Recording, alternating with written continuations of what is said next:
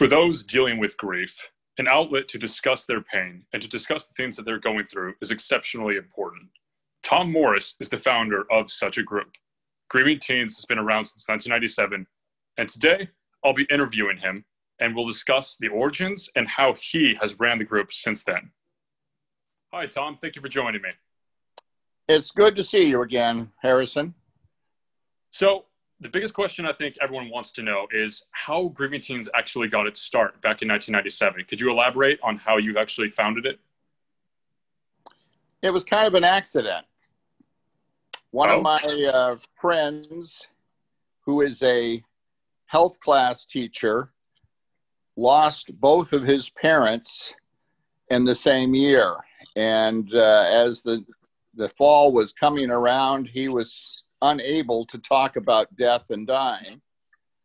In previous years, I had talked to his class about much more interesting things like sex and marriage and relationships and self-identity and those kinds of things. But he asked me, would you come in and talk about death? So I said, yes. And the school year was beginning right after the death of Lady Diana. And the night before was her funeral. So I recorded on a thing that used to be called VHS, the program. We played part of it as the kids came into the classroom. And we brought in a casket from one of the local funeral homes, and it was open up in front. And this was 23 years ago. People didn't talk about death like we do now.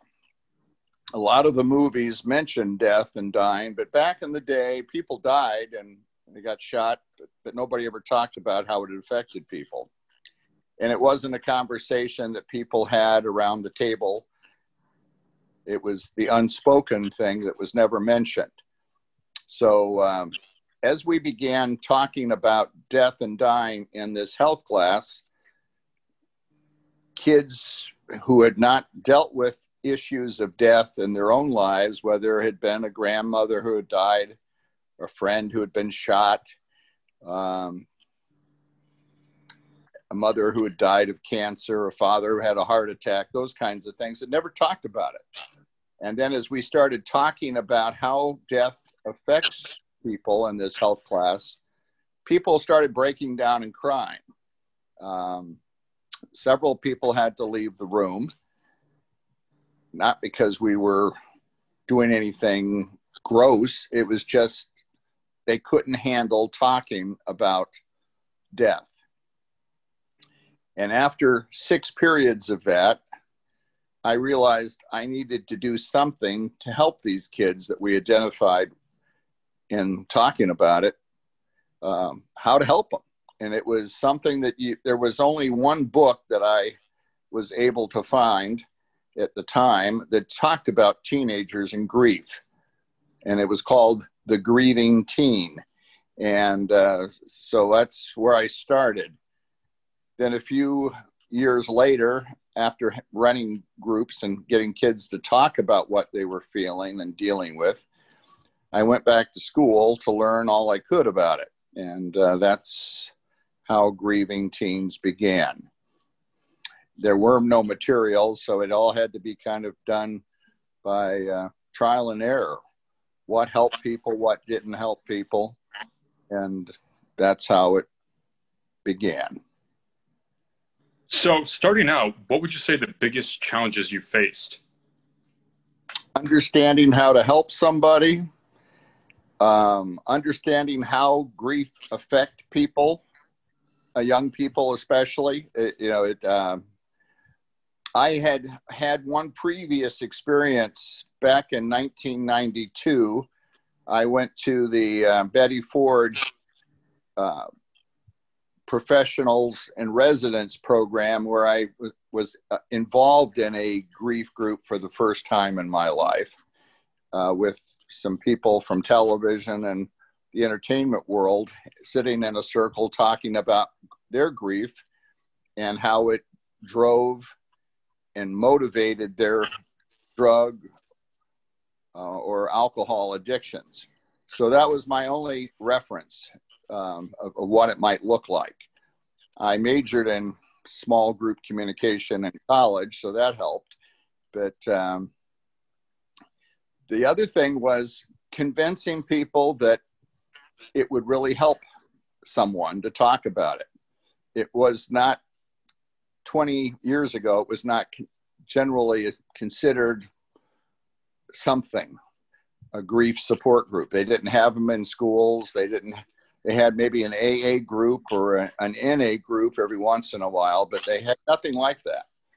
And then when there was an outbreak of interest in cutting with girls because of different TV programs, there was a lot of self-injury going on, and convincing people that it was worthwhile. After a while, when teachers and administrators saw that kids were dealing better with their anger or their self-loathing or whatever that they were dealing with, that is what that was the biggest obstacle. Perception. Were there any unexpected surprises that you couldn't account for starting out, or anything that popped up later on that you didn't really know how to handle? Yeah, every day. That's the thing about running groups with kids. You never hear the same story twice, really, and how it affects them. And most young people, they don't just have one situation. They may have one situation that brought them to the group initially. Dad died, mom died. But then you find out that there has been a succession of other losses and other issues in the family and in their lives that have affected them in a lot of ways. People either explode or implode when they are dealing with intense emotions. People either know right away that there's something really going on, or they hide it, and then they suffer silently. Which would you say is the more common one that you find in teenagers and young adults? Would you say they're more internal and they internalize it, or would you say that it's more external? Well, I would say probably in most cases, it's kind of a combination of both.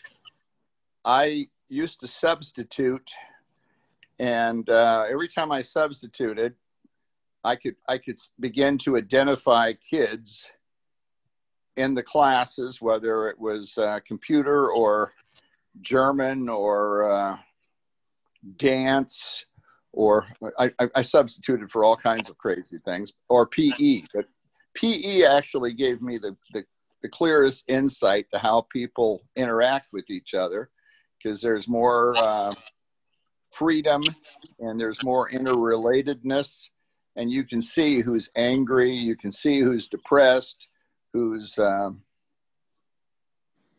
withdrawn, who doesn't have any friends, who has a whole bunch of friends, but just on the surface. You see a lot of dynamics that you wouldn't see if you just met them in the office. So you'd say that being a substitute gave you a lot of insight and ability to view a sort of window into other people's personal lives. Yeah, you can see what's going on if you're observing.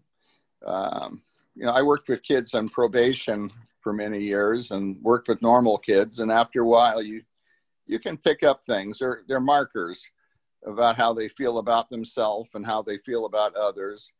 And teachers are another good source of information about who might be going through something. When someone's grades, this is really why the school cares about grief, is because kids' grades drop. It takes an academic dive. It can take an academic dive, or it can take a athletic dive. We've had baseball players that their grandfather all of a sudden they couldn't focus on the ball. They had no energy to do what they were used to be able to do. And the coach wants to know what in the heck has happened to my star player. Which actually leads me to my next question is, how do students typically get involved within your groups? Do they get recommended by parents, teachers, coworkers, friends? All of the above. Each of the schools, they had their own history. But Palm Desert started off with basically, I made presentations each semester at the health classes, and kids who talked about their grief issues and the groups in the classroom situation. We'd ask questions. How many of you had somebody died in your family in the last 2 years, 5 years, that kind of thing? And how has it affected you? And I'd be talking about the effects of grief. So that was our main initial identifying mechanism to find kids through the freshmen that were having issues. And then we would have things like car accidents, murders, just weird accidents. We had a high school kid walking home from football at Palm Desert High School and just collapsed and died. And that affected, like 60 other kids. So we had to start 6 or 7 different grief groups all at once to help them with what had happened.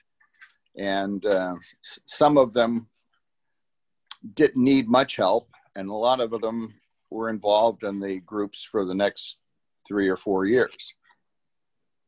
What's the most common way that students get recommended to you?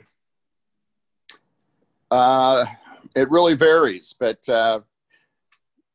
when possible, the best source is other students. The other students in the group, because of their experience in the group and with their experience with loss, they learn how to spot it in their friends as well. Counselors spot it. I've worked with the assistant principal of discipline. We know, violent behavioral issues is another indicator that something is definitely going on. And if the administrator can care enough about the student individually to listen and find out, those were some of the better referrals. I've had kids that were escorted to the group with security guards, and I have other kids that are just begging to come to the group. But usually even the ones that don't want to be a part of it, when they realize that they're not alone is the main thing that they get out of it.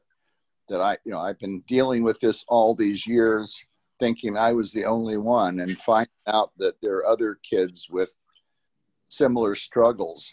It gives them a sense of finding a place to belong. So for those students who don't get recommended to you for one reason or another, or they just fly under the radar, but you see them and you catch them at schools when you're visiting from time to time, how do you approach them? How do you typically go up to them and explain who you are, what you do, how to help them? What would you say? First of all, I would find out who they are, and I would talk to their counselor and see if there is anything that they know of that might lead to what I saw. And a lot of times, yes, something happened years ago and they didn't think it really would have any impact on the present. But sometimes a death 5, 10 years ago, even in a high school kid's life, can be traumatic if it's never been talked about or dealt with. So unaddressed and untalked about issues. So unresolved. I would ask if I could talk to the person. they would call the person into the office, and I'd tell them about the grief group. And that's how I would sometimes approach it. Or I would ask the counselor, how are their grades? Have they suddenly dropped? That would be another approach. And or I asked the counselor, yeah, they just got busted with 2 other people for a fight yesterday after school. Then you know, yeah, there is something going on here. It's not just what I saw. And I tell them if they let me talk to them, I would. And a lot of times the counselors are very open to letting you talk to them because they know something's wrong, but they don't know how to deal with it. And they don't have the time to deal with it because they have 600 kids or more on their caseload. And they're just their main goal is to get them through high school. Yes.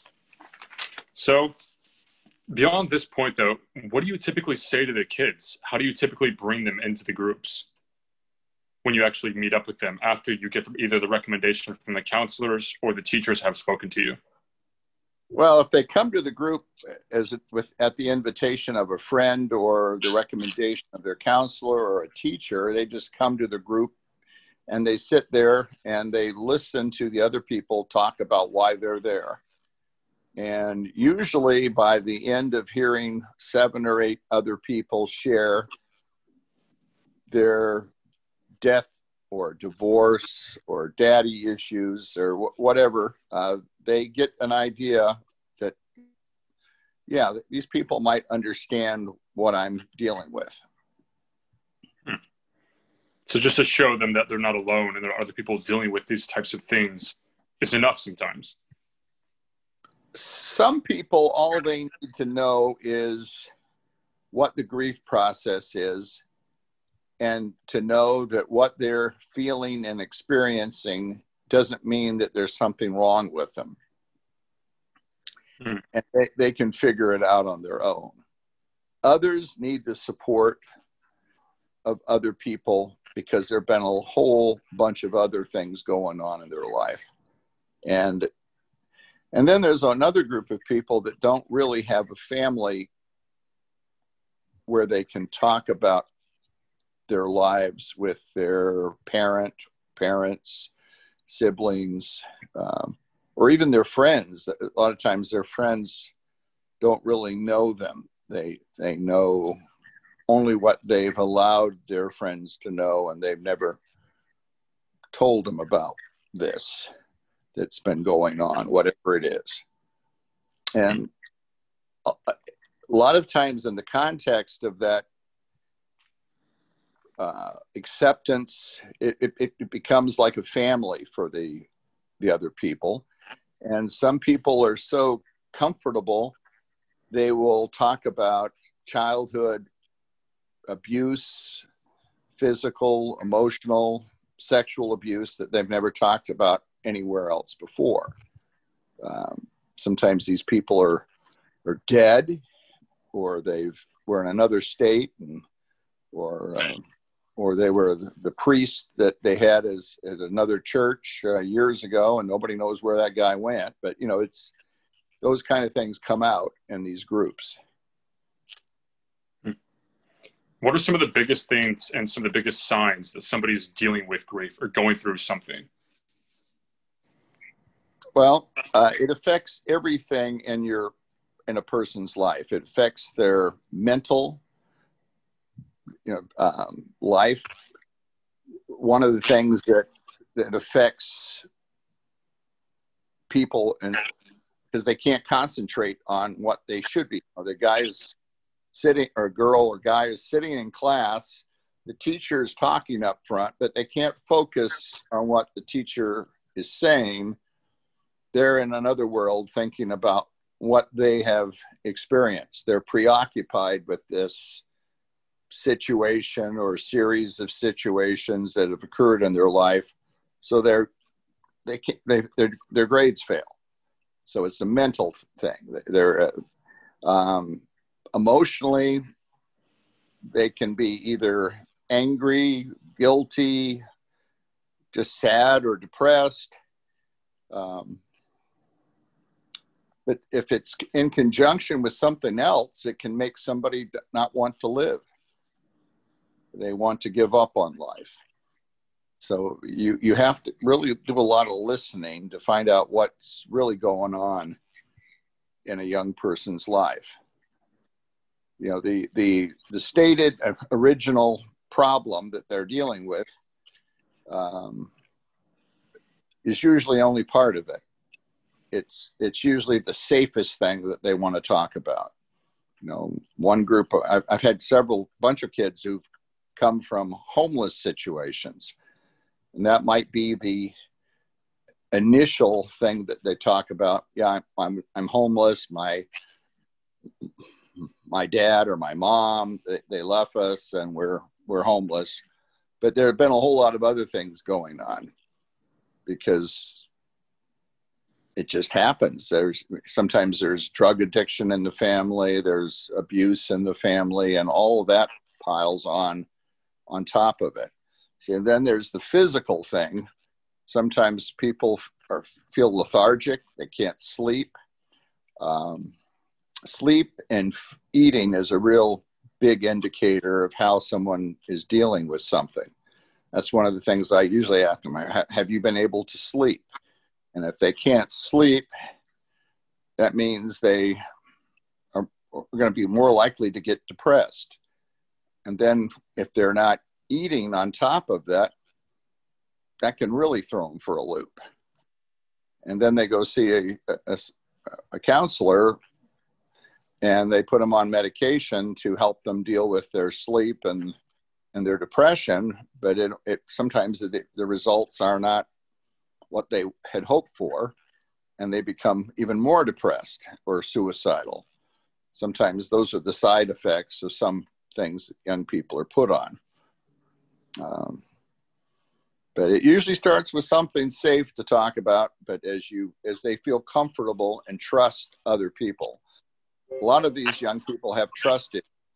That's why their friends don't know what's going on in their lives, because, you know, in middle school and high school, if you put some things out there, they will try to destroy you with it. That's true. Is there That's anything how it was when I was in what we called junior high back then. Yes. Yeah. Is there anything else that you'd like to say to those viewing who might be dealing with some grief or might be going through something? Is there anything you'd like to say to them directly? Well, it's possible to work through and deal with your grief and to grow through it. It doesn't have to destroy you. A lot of times people, that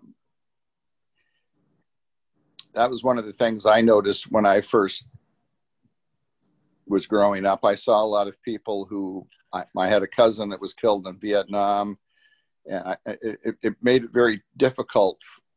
It almost seemed like some people lose hope when they lose someone, and life goes down. And when you're at a facility like Betty Ford and you hear their stories, for years things have been going downhill and getting worse. But there is a possibility that you can grow through grief and become a better, stronger, more resilient person. And that's one of the things that I have seen over and over again, is that young people who have dealt with their grief and worked through it, it's sometimes very difficult and very painful and very complicated, but then they're able to know how to help and express hope for others when they encounter them. I often have kids who said they shared with their friends, and their friends, you know, they were able to help their friends. Not only has it helped them to handle new issues of grief in life, because there are constant circumstances that bring grief in human life. And in the year 2020, we have all kinds of new ones. Who would have ever thought that we'd have a generation that didn't get to graduate, or didn't get to go to funerals, or